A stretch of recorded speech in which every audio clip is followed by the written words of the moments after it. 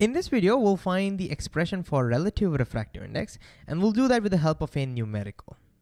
So let's say we've been given this refractive index of glass, refractive index of water, and we are asked to find what's the refractive index of glass with respect to water.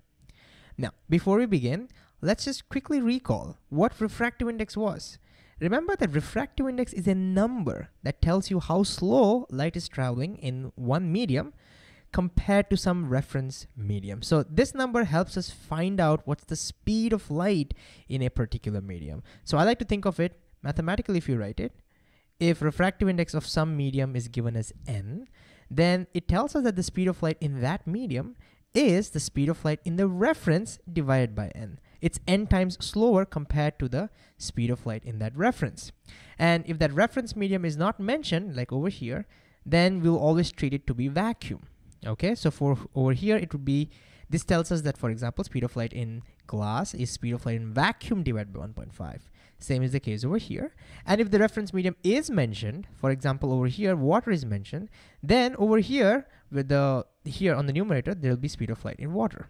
Okay, and if this is not clear to you, then we've discussed a lot about this in a previous video. So it'll be a great idea to go back, watch that video first, and then come back over here. All right, so with this, let's start finding this. So we have to find what this number is. So let me just write that down.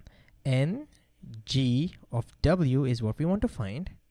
And since I don't want to keep writing NGW all the time, let me just call this as something. I'll call this as X.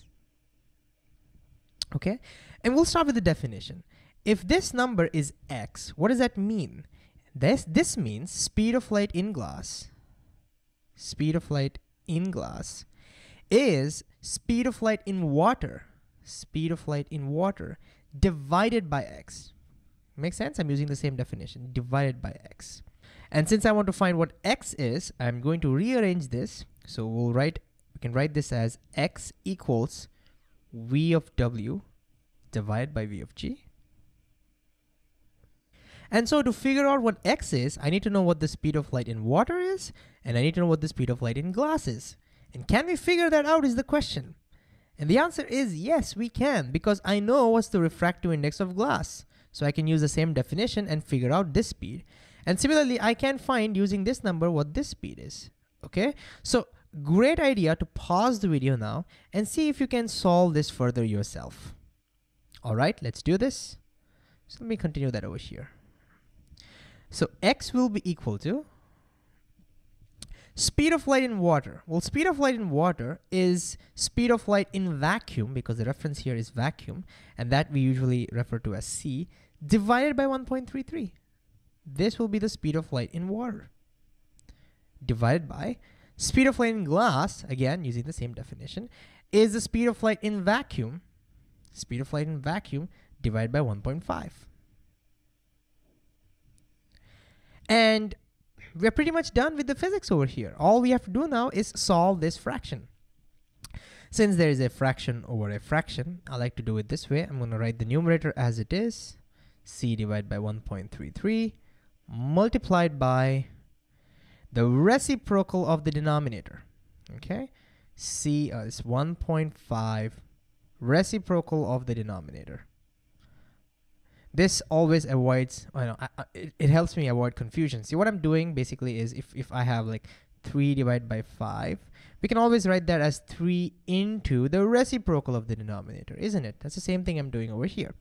So now that we have this, notice that the C cancels out. C divided by C is just 1. And therefore, our answer is 1.5 divided by 1.33. So that's it. We just have to divide this. And since I don't want to divide, I'm just going to go down and get my calculator. There it is. So 1.5 divided by 1.33, and voila, there it is, 1.127. I'll approximate it as 1.13. All right, there it is. So this is gonna be equal to 1.13, and there is our answer. That's the refractive index of glass, X is that, refractive index of glass with respect to water.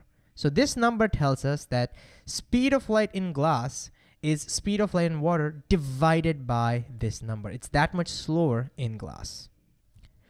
All right, let's see if we can generalize this. Can we write a general expression for NGW in terms of NG and NW? Well, let's see. Well, let's look at what we calculated. X is that refractive index. Let's get the color right. Refractive index of glass with respect to water. And notice that that is equal to C divided by 1.33. Well, what's 1.33? Hey, that's the refractive index of water with respect to vacuum. And what's this 1.5? That's the refractive index of glass with respect to vacuum. So you see what we got eventually? We eventually got as 1.5, which is Ng. So let me just write that down. I'm just writing this down in terms of these variables. So we got this as Ng divided by Nw. Nw.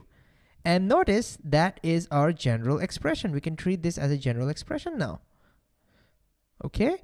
So what we see is that the refractive index of glass with respect to water is equal to refractive index of glass divided by refractive index of water. So if we just remember this expression, then we can solve problems like this in one step. And you know, I actually like to remember this because I like to think of it this way. See, whenever we have glass with respect to water, the refractive index of glass comes on the top and the refractive index of water comes in the bottom. So if I were to write this in more general terms, I'll generalize it even more. So if it was given in general, what is refractive index of medium 1, some medium 1, with respect to some other medium 2, we can write this as refractive index of medium 1 with respect to vacuum divided by refractive index of medium 2. I'm dividing by medium 2 because it's with respect to medium 2. So we can think of this as the general formula that connects the relative refractive index. This is the relative refractive index, right? Whenever second medium is not vacuum, it's relative, with absolute refractive index. Notice when the second medium is vacuum, we usually call it as absolute value. So that's the connection. And before we wind up, I just want to go a little bit deeper to show you even more generalized result, all right? So just stay with me and you'll get this. Imagine we were not given the refractive indices with respect to vacuum. Imagine we were given with respect to some other medium. These two values were with respect to some other medium. I'll show you that this formula still works. Okay, this expression still works. So let's say this was given with respect to oil. Both of these were given with respect to oil and not vacuum. And yes, of course, these numbers will change, but let's not worry about the numbers. Then when we solve this, till here, everything would still be the same. And while substituting the speed of light in water, instead of C in the numerator, we would have speed of light in oil in the numerator, isn't it? Because our reference medium is oil. And the same thing would have happened over here. There would be speed of light in oil in the numerator. And notice when we would have calculated, those two anyways cancel out.